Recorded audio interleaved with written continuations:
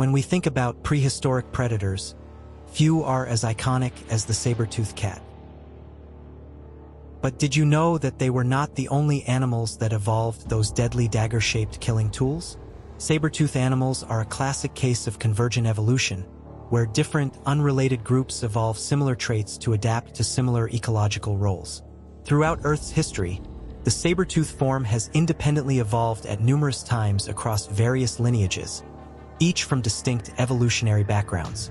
These animals, ranging from primitive ancestors of mammals to actual mammals, developed saber-like canine teeth to efficiently hunt large prey. The first saber-toothed animals emerged during the late Permian period in a group of synapsids, which were a large primitive group of animals that included the mammals. Known as gorgonopsids, these non-mammalian animals, particularly species like Inostrancevia, had long, blade-like canine teeth and were the dominant predators of their time. Some of these predators were fearsome indeed. The largest skulls found are nearly half a meter long. Their saber teeth were likely used for efficiently dispatching large prey in their ecosystems.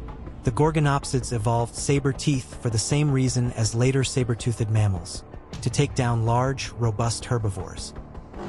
Thylacosmolus, a mammal which was closely related to the marsupials, was a predator that lived in South America from a period of about 10 million to 3 million years ago.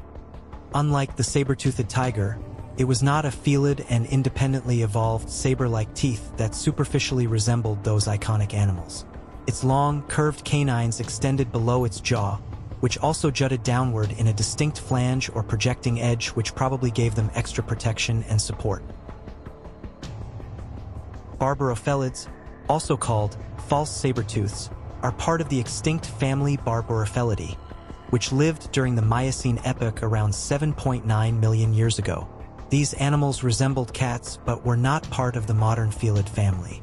Barbarophelids evolved saber teeth independently, again showing convergent evolution with other saber-toothed predators like Smilodon.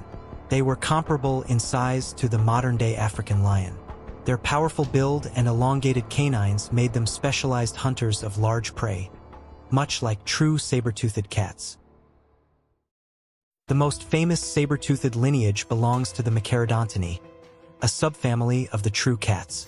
This group includes the iconic Smilodon, often simply called the saber-toothed cat, which lived during the Pleistocene epoch. Machaerodonts had exceptionally long, flattened canines and robust bodies designed for tackling large prey like bison and mammoths. These predators are the most recent example of saber-toothed animals and represent the pinnacle of saber-tooth evolution in mammals.